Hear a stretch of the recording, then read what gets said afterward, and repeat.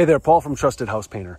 One of the most popular questions I get asked by clients and property owners is how long should my paint job last? And in this video, I'm going to talk about some of the factors that make your paint job last, as well as some of the considerations you should understand when, or the signs of when you should paint your house. Now, to answer the question, how long should my paint coating last?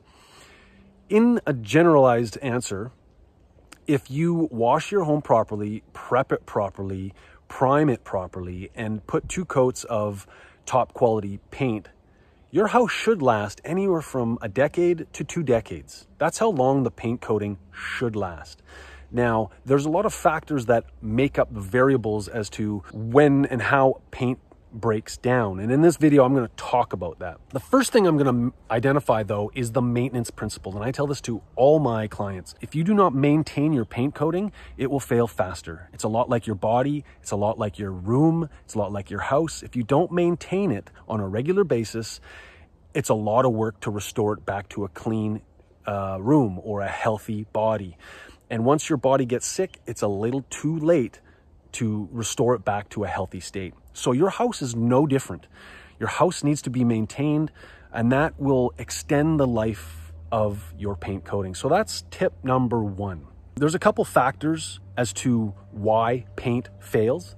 And in my experience, the 2 factors that make the biggest difference is water and moisture and sun and UV penetration. And I'm going to give you an example. If you went out into the desert, the hot desert, and you didn't have a brim on your hat protecting your face, and you didn't have sunscreen on, which is like a paint coating, how long do you think you'd last before your skin burns and then cracks and wrinkles? Well, it's pretty soon. It's pretty quick. Your house is no different. If you have big soffits or overhangs, like you can see in this house behind me has big soffit and overhangs, it helps protect the siding from the penetrating rain and the UV. So that's the first thing. Big soffits help protect that.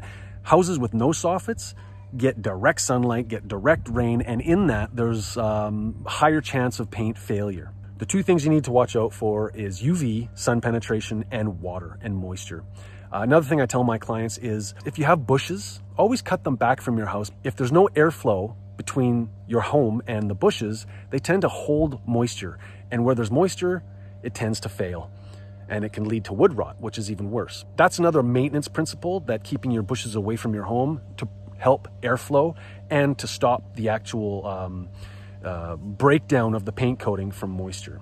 So some of the signs of when you need to paint. Once you start seeing flaking paint, it's actually beyond the time to paint. So it's kind of like being thirsty. When you feel the sensation of being thirsty, your body's telling you that it's beyond the point to drink water. You're already dehydrated. So when you see flaking paint on your house, it means that it's already beyond the point of needing paint.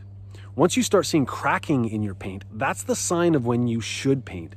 A lot of homeowners will say, oh, next year. But then when they come back, they realize, whoa, it's way worse. The flaking has dramatically increased. Well, that's because it's beyond the point of painting. So flaking paint is a sign that you need to prep and prime. Another factor is if it's chalky. If you wipe your hand on the paint and you find some kind of chalkiness on your hand, it means that the paint coating is slowly breaking down. Now, it doesn't mean the paint coating is dead or it's not working, it's not protecting your home. It's just slowly breaking down, and that is another sign that you should paint. Another sign is fading of colors. Like this house behind me is a darker blue color, and once it starts fading, that's a sign that you should look into getting it painted. It's not going to damage your house or the coating if you don't paint it, but that is a sign that you should paint it. And the last one is if you have a stucco house. If you've got a stucco house and it's cracking, crumbling, chalking, that's a sign that you should either paint it or get it restuccoed.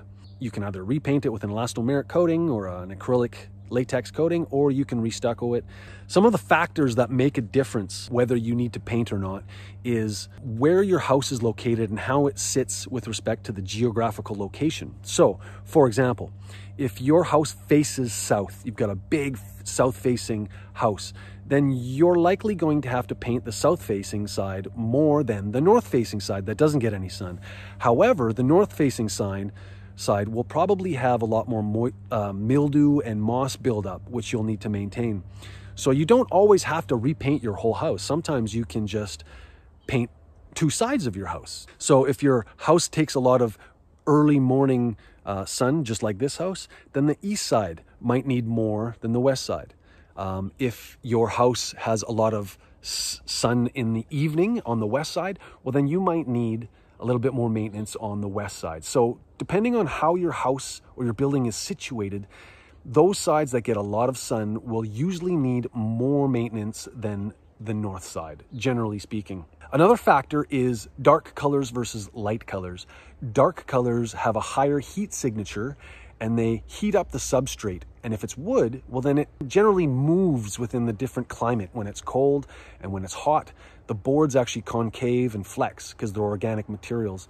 And when that happens, acrylic latex is designed to be a little bit flexible, but sometimes that breaks open. And when it breaks open and the paint crack happens, then you're allowing moisture to enter into that paint coating, get behind the paint coating, which causes paint failure. Again, water. Not a good friend of paint. If you have a lighter color, it generally needs less maintenance and it fades less, whereas darker colors need more maintenance and can fade more than lighter colors. When you're choosing your colors, you don't have to go with a dark color just because your house is dark. However, dark colors are nice. They just might need a little bit more maintenance than light colors, especially if you're doing dark blues or black trim. And the last factor that makes a difference is whether you're staining or painting. Now, you can see this little trellis behind me here. This is stained. Stain doesn't have a lot of pigment in it. And because it doesn't have a lot of pigment in it, it gets, the sun can burn it off faster. The UV can penetrate that wood and make it go gray or burn it off faster. So stains need a lot more maintenance than paint. Paint has titanium pigments in it. The pigments actually act as the sunscreen, which protects the substrate.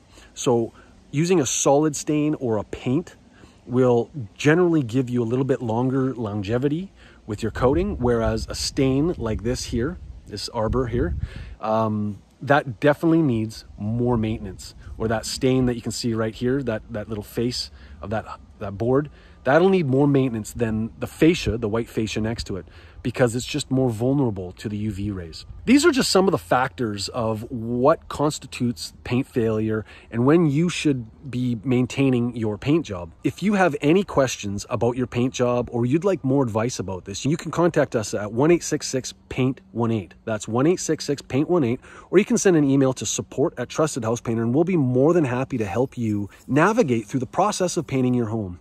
And if you have a big home like this one here, and you need help painting it, and you need professionals painting it, go to trustedhousepainter.com and our tool will help you organize your job, create your scope of work, and get quotes from locally trusted house painters near you.